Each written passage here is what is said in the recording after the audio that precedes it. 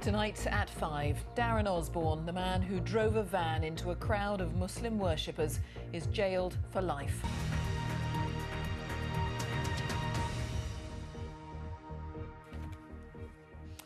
Hello, good evening. Welcome to the BBC News at 5. I'm Jane Hill. Our main story tonight: a man who drove a van into a crowd of Muslim worshippers in North London, killing one person and injuring 12, has been jailed for life with a minimum term of 43 years. Darren Osborne carried out the attack near the Finsbury Park Mosque last June. The judge in sentencing Osborne said he'd been on a suicide mission and had wanted to sow long-lasting terror among the Muslim population. Our first report is from Jessica Parker. The elements that Daniel was talking about there, I should say, we'll be talking about after past with a member of the Home Affairs Select Committee. But also, for now, we will talk a little bit more about a local imam, because, as I mentioned, the judge in sentencing today particularly praised Mohammed Mahmood, the Imam of the Muslim Welfare House in Finsbury Park, for his reaction on the night. And I'm going to be talking to him in just a moment, but I think it's worth just telling you a couple of the comments that the judge particularly made in court today, because the judge made the point that Darren Osborne was in some danger from an angry crowd of about 100 people on that night back in June. But the Imam told them to leave him alone, to not seek vengeance, and to allow the law to take its course, which it has now done. And the judge described this in court today as a demonstration of true leadership.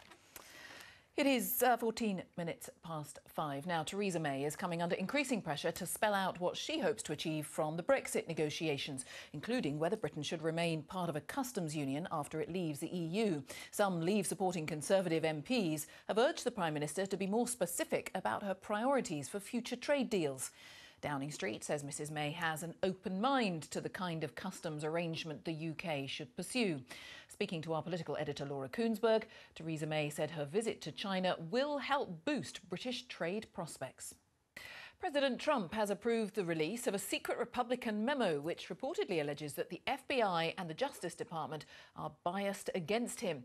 The president has sent the memo to a congressional committee, which is expected to release it a little later today. The FBI has dismissed the claims. Here's what Donald Trump had to say about it all when asked what he thought about the contents of this memo.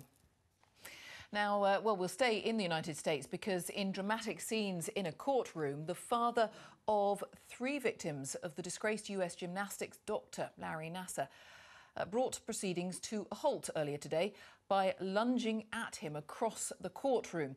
Larry Nassar, of course, has already been sentenced to up to 175 years in prison for multiple counts of sexual abuse. Well, those were very emotional scenes earlier in court today. The man in question there is Randall Margreaves.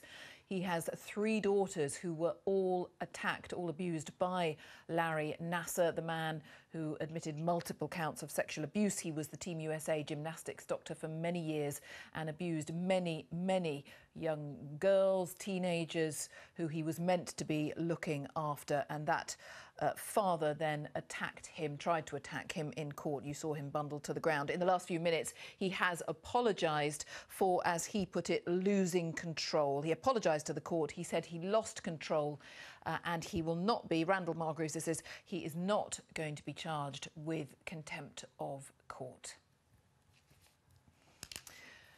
Extra riot police have been deployed in Calais following violent clashes between Eritrean and Afghan migrants.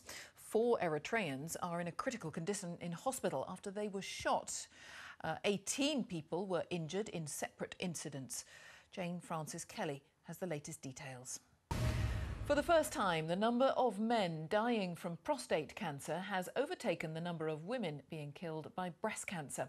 It makes prostate cancer the 3rd biggest cancer killer in the country. The charity Prostate Cancer UK says advances in diagnosis and treatment of breast cancer have paid off, and argues similar benefits could be seen if more money was allocated to the fight against prostate cancer. Our health correspondent Dominic Hughes reports. We will talk more in the next few minutes about the aftermath of that attack at Finsbury Park Mosque.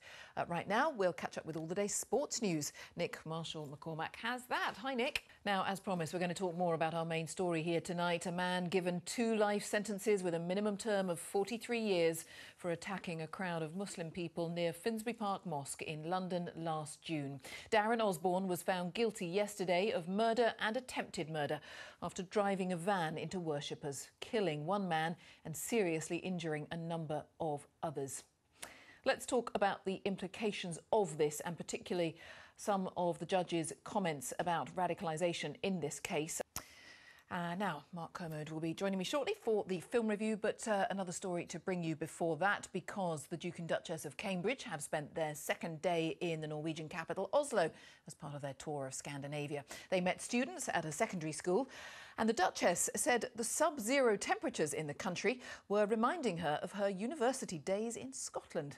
This report from our royal correspondent, Nick Witchell. I should tell you, it contains some flash photography.